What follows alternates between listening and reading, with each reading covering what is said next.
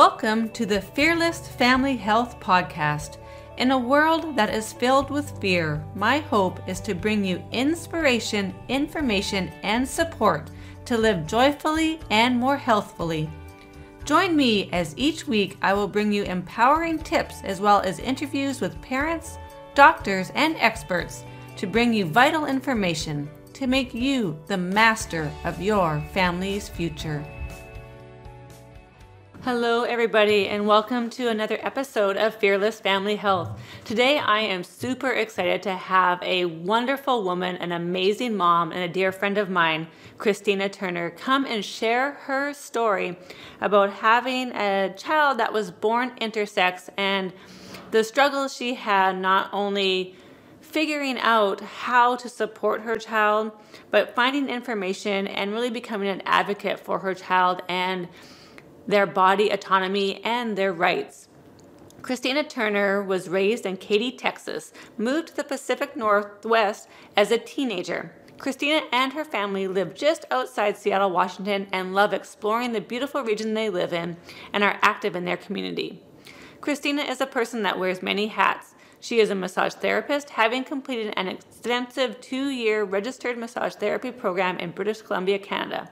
She homeschools her 3 children. She devotes time to intersex activism and education and is an inspiring writer. Kristina also has training in ethics and nonviolent communication. One of Kristina's children is intersex, and upon finding out this information, she did extensive research before meeting with doctors and being faced with major decisions. Kristina has been an advocate for her child's bodily autonomy from the beginning, and that has led her to be an activist for all intersex children and adults. Over the last couple of years, Kristina has worked on educating her community through public speaking and formal presentations. Kristina and Ori, her child, have spoken to family practice residents at Swedish Medical Center, a group of local midwives, and a parent advisory council and school superintendent. They have done interviews with Mic and NBC about intersex children's human rights. In March of 2018, they even gave a TEDx talk at the Western Washington University in Bellingham, Washington, titled Intersex is Awesome. So without further ado, I am here to introduce you to Kristina Turner.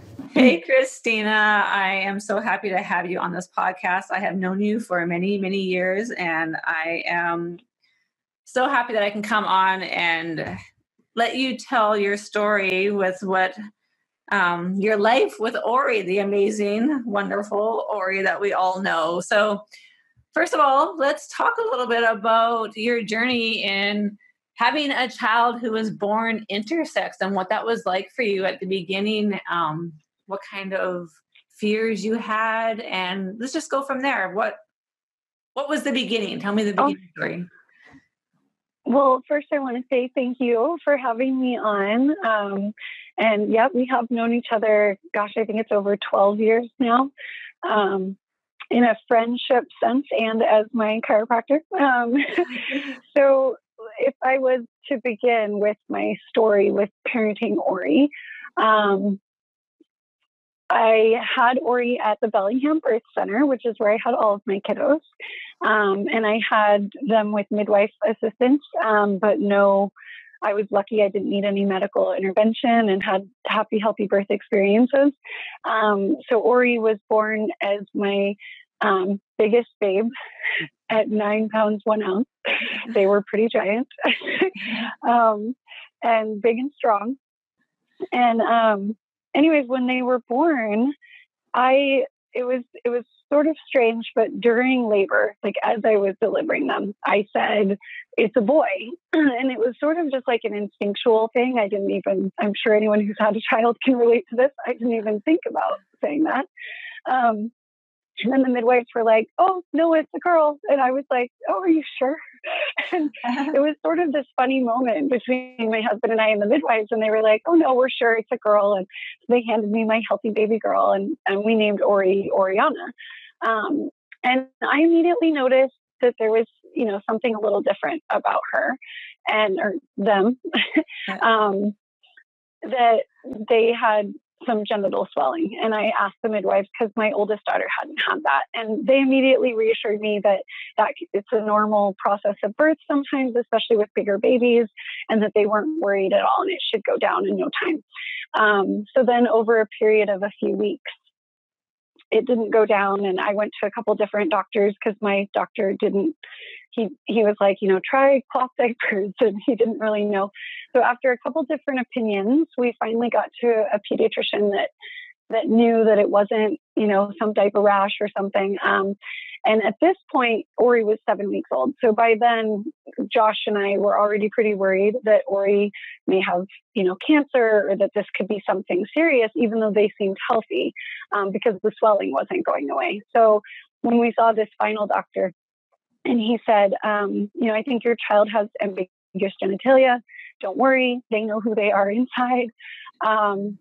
It was sort of a relieving moment rather than a scary moment, because we had already been going to such a scarier place in my mind, I guess, thinking that it was something severe. So to hear that was reassuring, because it was like, okay, they're not sick, so this is manageable. And I was lucky in the way that I had lived in Seattle before I had kids, and I was an avid reader of the underground newspapers and stuff there, like The Stranger. And I had read Dan Savage had a sex advice column, and I had read once somebody writing in who had an intersex condition or intersex variation. And Dan Savage had mentioned that surgeries happen to these kids, and that he was giving this person advice and apologizing to them for the trauma they had endured. And I think I was only like 19 at the time I read that. But when I was 24 and I was getting this news about Ori, it clicked with me that I had heard of this before, that it wasn't totally foreign to me. So that doctor, sent us on our way, and we were going to go to Children's Hospital the next week. And so we had like a weekend to research. And so I drew myself into immense research. And I had a lot of fears surrounding the medical community and how Ori would be treated, because a lot of my research showed that intersex people had been ostracized and treated as medical experiments, and had a lot of horrific experiences. There was no positive stories that I was finding. And at this time in 2007, luckily the age of the internet we all live in, I was able to find a lot of information. I can't imagine if I had just been going to a library being able to find all this information. Yeah. And my main fears, if I was to isolate them, would be, there was a lot of literature on cancer risk. So I wanted to make sure I found out what that cancer risk was for Ori. And that was obviously a top one. But right up there with that was my fears and anxieties over doctors wanting to pressure me on surgeries that would be cosmetic, doctors wanting to pressure me on medical tests that weren't necessary. I was definitely afraid. I knew from reading what kind of things could be thrown at me. I was really optimistic, naively so, thinking that since we lived in the Pacific Northwest and we had access to Seattle and all these West Coast doctors, that, it was going to be really progressive. And that definitely wasn't our experience. We didn't have a wonderful experience our first couple times at Children's. And so those fears were founded, I guess. But luckily, because I was able to educate myself and I had a lot of research, I felt confident in protecting Ori's autonomy.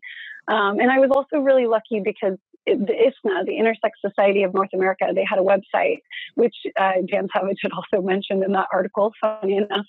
And they weren't active at the time, but the website, people still answered the emails and connected you to people. And the website still had a ton of information, which it's still up, even though the organization is no longer alive.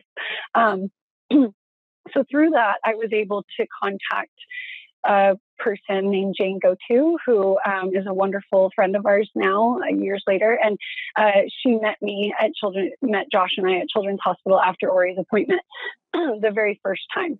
So I really feel like, Jane and ISNA and being able to arm myself with all this information helped settle my fears.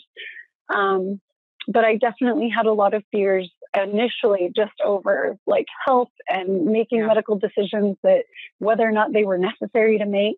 I didn't have all those other fears that come later, like will they fall in love and, you know, all that other kind of stuff that comes as your kiddo ages.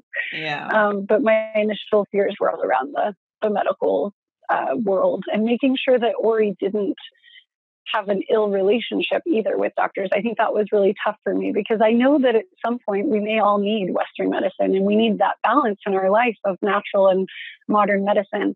And I didn't want Ori to have negative experiences that would develop into anxieties and fears and distrust over doctors. Yeah. And I remember because I knew you when Ori was born, because how old is Ori now?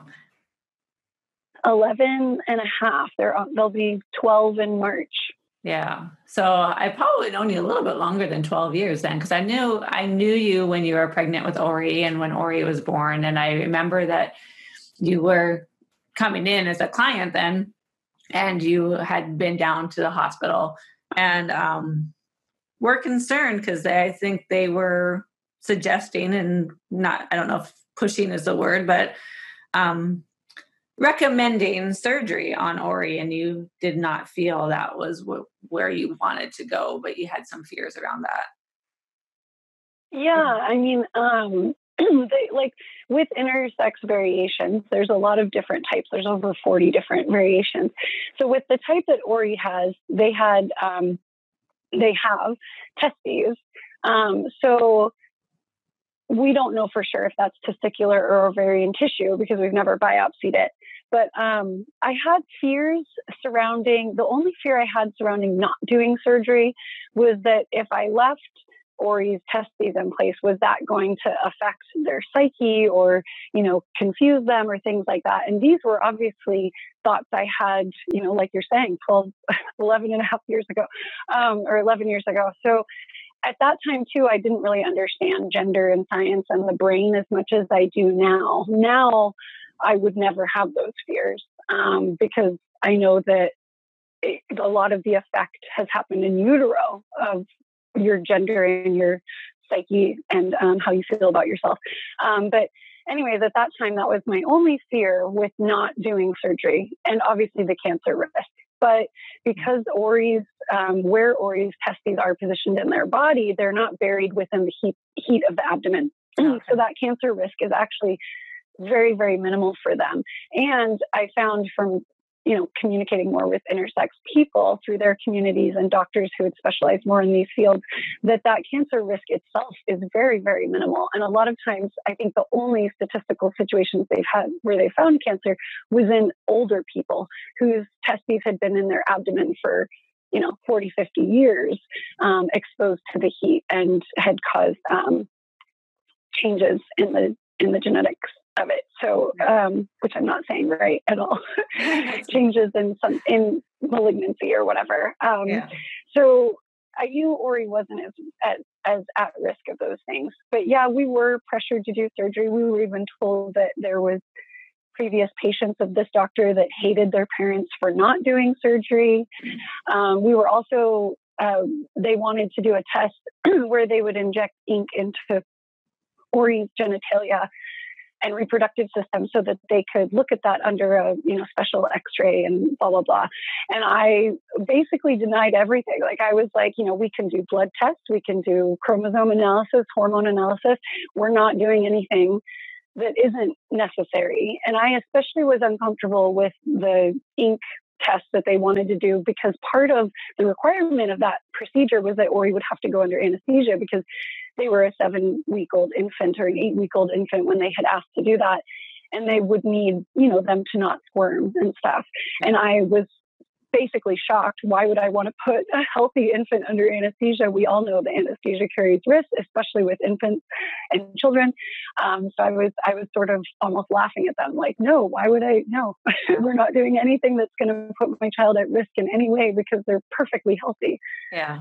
And it sounds like just more for curiosity. I mean, didn't seem to be any health issues that they needed to do this. Yeah. Well, that was exactly my feelings as well, is that this was more for morbid curiosity to put in their charting or whatever.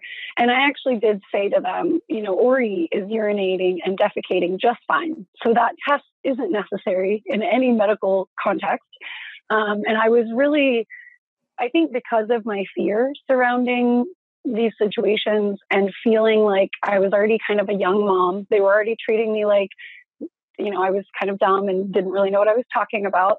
So I really made sure that I was super well researched, and that when I went in there, I was like using big words and talking to them the way they would talk to each other. And I wanted to kind of demand that level of respect that I may not have a PhD, but I'm able to educate myself and you're not going to take control of the situation.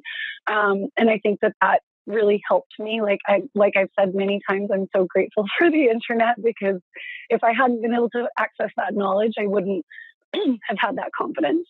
Yeah. And there is so much access now to information, studies, and people who have been through the same situations or similar situations that, you really can educate yourself very, very well. And it's not like, I know it's not like you wouldn't listen to what someone has to say and take their opinion and,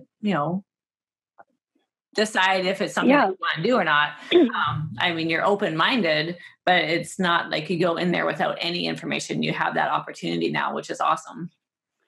Right. And I think in this situation too, like I said, I was naively optimistic. I honestly thought we would go into this children's hospital and they would be like, oh, this was the old practice, but now we're, respecting children and blah, blah, blah. Because through my research, I had found that there were countries that were, moving towards allowing these. And there was a lot of literature to support, letting these kids just be themselves and figure themselves out as they grow up.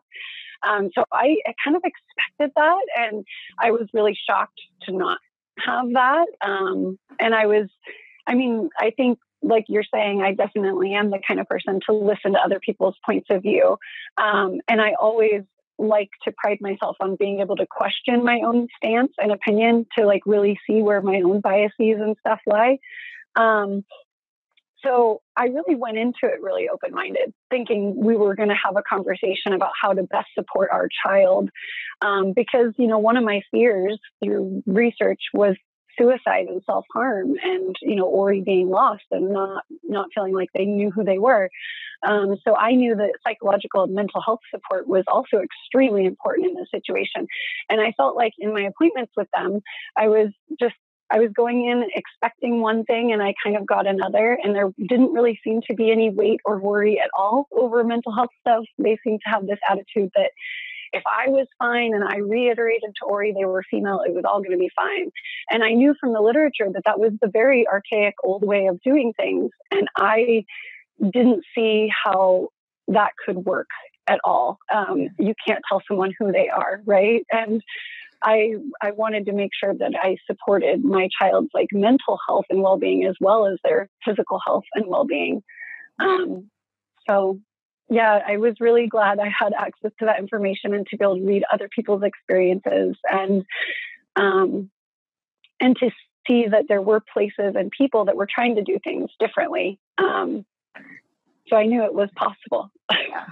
So, and then the history of Ori basically lived as a female, as a girl for 6 years. Yeah. I believe it was 6 till the end of first grade. So yeah, okay. 6 years. Yeah. So they lived as a girl till the end of first grade. And then when they told me they felt like they were a boy, they were so adamant in it that it was almost like an overnight switch. It wasn't really an overnight switch because they cut their hair before they said this, and they were doing, they were trying different clothes and stuff. But when they really came out about it, it was really interesting to me how they, overnight, I don't want any of these clothes. I want everything switched. And the way they approached me with it was at bedtime when I was tucking them in. They told me, I feel like, something went wrong when I was in your tummy and I'm supposed to be a boy. I just feel like I'm pretending to be a girl. And at that time, they were a year and a half into public school. And so I kind of felt like, maybe it also was because now that they were immersed in this social system where a lot of times we separate girls and boys in lines and things like that, right? It's part of the natural processes of public school. Yeah. That they had sort of realized through that socialization that they didn't quite fit with the girls. They felt like they fit a little more with the boys.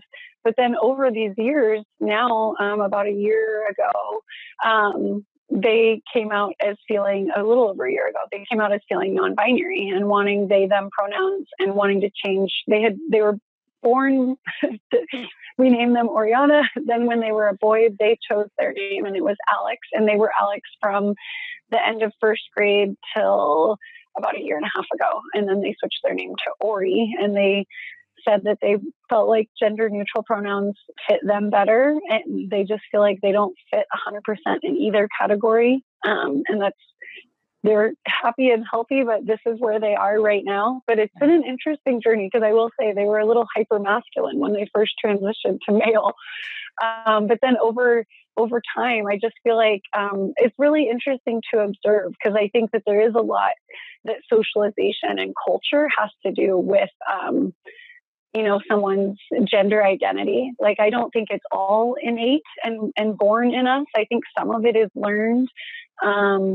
At least for Ori, some of it has been learned in the way that, we always were honest with them that they were intersex, but when we raised them as a girl, we were using female pronouns. We were raising them as a girl. We weren't, being neutral. Like I know a lot of people are, which I support everyone raising their family however they see fit. But back when I was doing this, we were, already going against surgery. So I wasn't comfortable raising Ori without a gender because I was already worried about being judged harshly by doctors or, government for not following their protocol. Yeah. So I wasn't comfortable with that. But now there's a lot of people doing that. And I wonder what we'll see with those kids because it's been interesting for Ori in the fact that, like I said, once they were socializing, then they realized they didn't quite fit as a girl. But before, when they were just preschool or play dates, I don't think they questioned it as much until they were in that standard of seeing it societally separated and labeled and, genderization is alive and well in our public schools. And I'm not faulting it, but it's there, right? And I think a lot of kids realize more about gender when they're at that age. So it's been kind of interesting to witness from an outside perspective. And I think it's not even just in schools. I mean, our whole culture is definitely male or female. Every time I fill out a form, I was filling out some governmental forms, and I know that's an issue going on right now. And it's always, are you male or female? And I always think, well, what would Ori do? Like, there's not a box here for Ori. I'm like, this doesn't make any sense. Right. Because I know, Ori, and it's because they really they and other intersex people. It's kind of interesting, obviously, because some intersex people do identify as male or female, but some intersex people do identify as non-binary. Yeah. And then there's also a whole lot of people that aren't intersex that identify as non-binary. So it really, I think governmentally, we are going to get to a really interesting place because I think we're going to need that third option because there are people that just don't fit into either or category, and that's okay. And we need to make space for them. I know when I first was learning about all this stuff and realizing that, the statistics on intersex people are like 1 in 500 to 1,000, which is statistically similar to Down syndrome or red hair. I try to come up with all these statistics people can think of to realize how common it is. But I realized that some of those comparisons aren't able to be grasped by all ethnicities in all parts of the world, because like in Africa, there aren't people with red hair. So if I compare it to red hair, it doesn't really make sense for people there, right? So we're still kind of working on the language of how to get people to understand how common it is. But basically, when I was learning about this, I felt like there's this whole group of people that are living amongst us that are being medicalized and in a lot of cases traumatized and mistreated and completely hidden. And no one knows they're there. And here we are with all of our arbitrary girl, boy, pink, blue obsession over gender and genderizing each other and focusing on how different the genders are, when in reality, gender's on a spectrum, just like sexuality. And I was like, just sort of I think shocked, that there was like a whole group of people being erased that nobody knew was struggling to exist within our own country. And it gave me a lot of different perspectives on things, like even circumcision. And I was obviously enraged also because at that time when Ori, in 2007, when Ori was born, there was a lot of talk of FGM and how wrong that was. And which obviously I agree with, it's awful. But it just shocked me to think, well, intersex people are having genital mutilation every day in America. And we're focusing on female genital mutilation in other countries because no one knows. And, I think it really opened up my perspective on my parenting in a lot of different ways that I didn't expect, because all of a sudden respecting my children and giving them autonomy over their body took on a whole different, deeper meaning. Yeah. Yeah. I know. I definitely I don't even know if I would have circumcised or not before having Ori. That's something my kids have asked. They were like, would you have circumcised if you had a boy before Ori? And I like to think I wouldn't have, because I had friends like you that also were doing attachment parenting and teaching me wonderful parenting philosophies. But I don't know. I do think that having Ori changed my perspective on a lot of things. Yeah. So I know that we kind of get right into intersex, and I just realized that there might be people listening who really don't know what intersex is, even though it is so common. And I know you say this all the time, that people have probably met and know somebody who is intersex, but don't even know that they're intersex. So right. What exactly is intersex? How is that different from like transgender? I know we know this, but a lot of people might not know that. Yeah. Intersex is when someone is born with anatomy or biological variations that vary from the typical male or female. So basically they have different chromosomes, like you could be phenotypically female, but born with XY chromosomes, phenotypically male, but born with XX chromosomes, or you can have a multitude of chromosomes, XXXY, X. Some people have mosaicism like Ori, which is XX and XY cells. And you can have those differences on that cellular level, and you can also have those differences in anatomy and reproductive anatomy, meaning like an enlarged clitoris or testes where ovaries should be, the absence of a uterus in a woman, the urethra coming out of a different part of the penis rather than the tip. There's like that's called hypospadias. There's a whole variety of intersex conditions that, it's hard to go into all of them because, like I said, there's over 40. So I definitely encourage people to do their own research. But basically, it's different than transgender in the fact that there is an actual physical difference or a biological difference in the cellular structure. So with someone who's transgender, they're born with typical genitalia, typical chromosomes, and they feel the opposite gender of what their genitalia presents. Yeah. I wonder where science will go with this in the next few years and what we'll learn, because I think it's very interesting. There's like obviously some similarities in intersex and transgender experiences, but obviously quite a vast variety of differences as well. So I'm definitely interested to see what we discover in the next few years related to like gender and the brain and stuff, because we're still learning so much about the effects in utero and of hormones and, the communication between the cells in your hormone system and your androgen receptors. And it's really, really interesting stuff to me. But basically, intersex and trans are quite different, but there are some similarities. And for people that are intersex, you can be intersex and also be transgender if you have transition genders. And also, I'd like to add that, I respect people choosing their own identity. So there are probably intersex people that have transition genders that don't call themselves trans, and that's, their perspective and ideology on their life, and they're allowed to have whatever label they choose. Ori, however, does see themselves as being intersex and trans because they've transitioned genders and they're intersex. But if you're transgender, you can't develop an intersex condition or anything like that. You're born with it. So, so those are the basic differences. So and transgender people usually have to, It's really complicated when you get down to all the biology and stuff of it. And transgender people, it's interesting, and from my own parenting perspective, is that transgender people have to fight for the care they need. Like, it's really hard sometimes to get the care they need approved with healthcare and whatnot. And also some states don't allow kids to get the hormones they want until they're 16 or 18. And for a child, that's 14 that knows their gender identity, it can be kind of torture to have to delay your puberty so many years past your peers. And so those situations are tough. We're not talking about surgical reassignment. We're just talking about hormones to let people have the puberty that they desire. But it can be really tough because transgender people have to fight really hard for that coverage and care, whereas intersex people have to fight to make sure they're not over medicalized and traumatized by the medical system. But they still need the medical system, because when you have a unique functioning endocrine system, I mean, you need to make sure that you're getting bone density and that your hormones are okay, and that you're, you do need to kind of check in and make sure that the body's okay, because those hormones up until we're 30 are helping to create that bone density and whatnot. So it is important, right?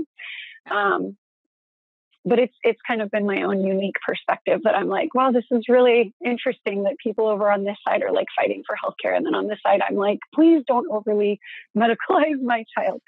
I wish we could find a little balance in that. Yeah. And I have to say, like, you are the shining example of what I think is a fearless mom. Like, not only that you didn't have any fears or questions, but the amount of information that you have gathered, and that helps to dispel so many fears and helps you to make your decisions from a place of knowledge and also from a place of gut feeling. I know some of the decisions that you made, especially early on, were ignited from a gut feeling of like, this just does not seem right. And then you go in and you find out more information. So I applaud you for that so much. I mean, you know so much about this stuff now. It's like, it's amazing. And I think anybody can learn a ton from you. I know I do. I've learned a ton from you over the years. What do you think was the difference that fueled you to go from a place of fear and just like trusting the quote unquote professionals to listening to yourself and getting information in that way?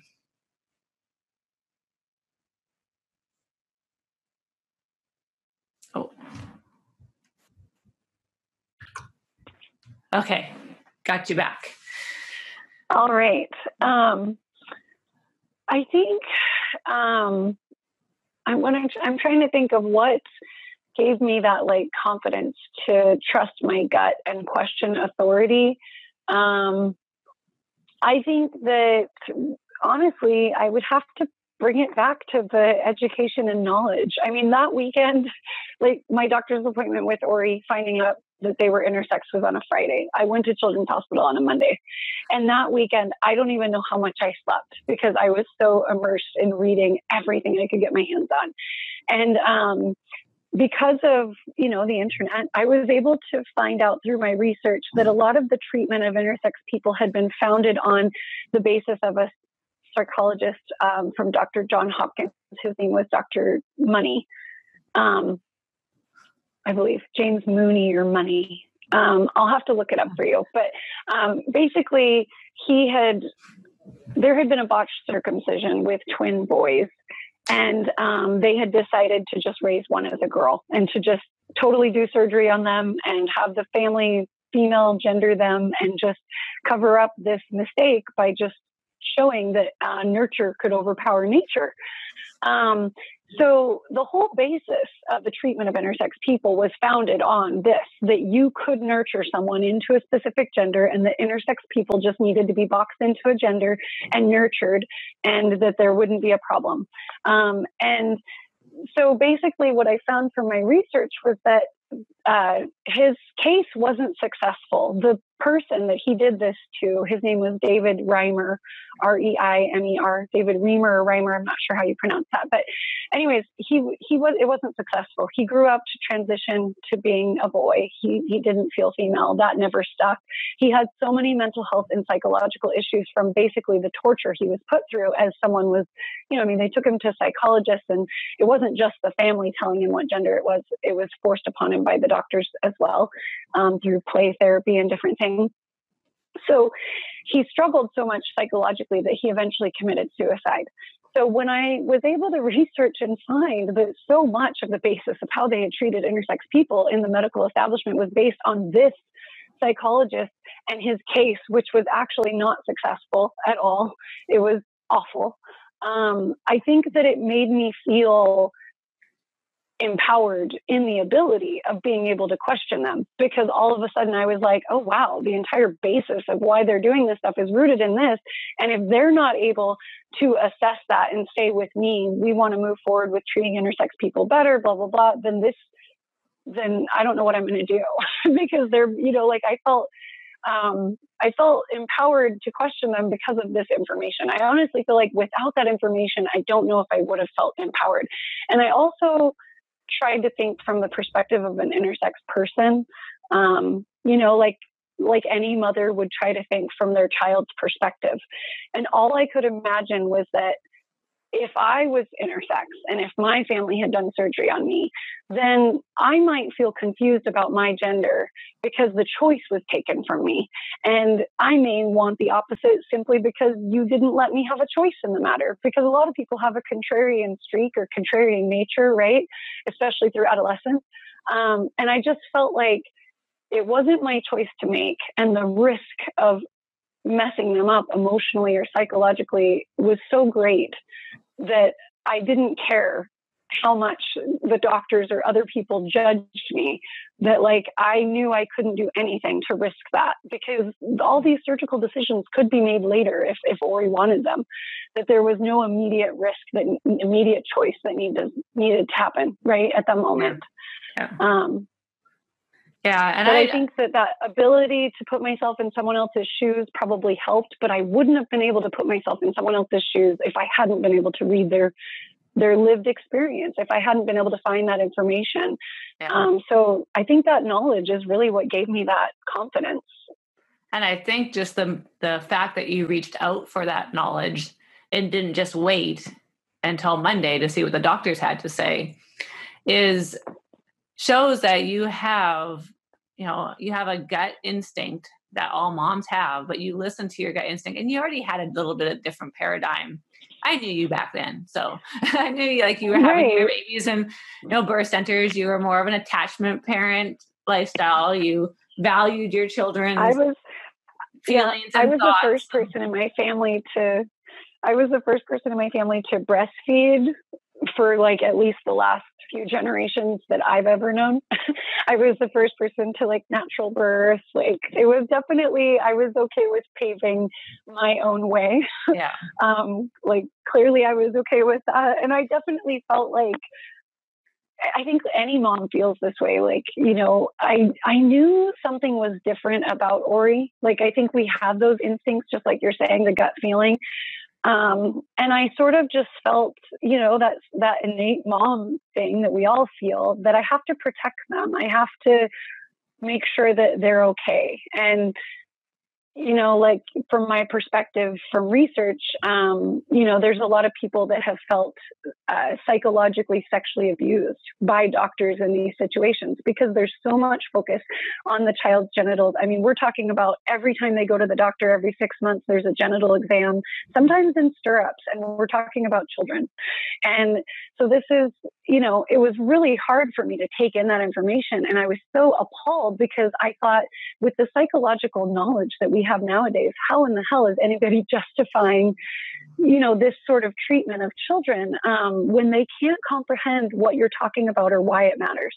And does it really matter when they're a child? Do you really need to see how their genitals grow just because they're atypical? No, you don't.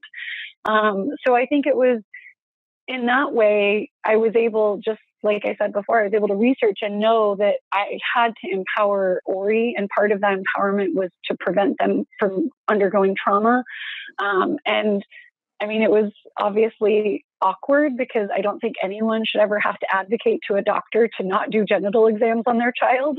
I think that it's probably really strange for people to think that this is how some people's parenting experience is and how their child's life is. I know that I never would have thought of it before having an intersex child myself. I don't think I ever would have expected that these sorts of things were even going on, right? Because it sounds ludicrous that I should even have to advocate for that. Yeah. And so I know you have to run because you have some kids to pick up at school.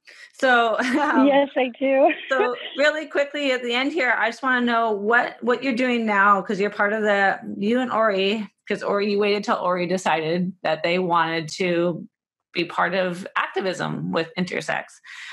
So what are you guys doing now, and what kind of ways can people support you?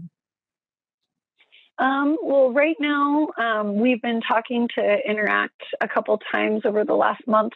We're in the process of figuring out how we can set up a petition in Washington State to give intersex children the right to bodily autonomy, at least within our state. We're kind of hoping that maybe people can do this state by state and get these kids some bodily autonomy so that they can stop going through unnecessary surgery.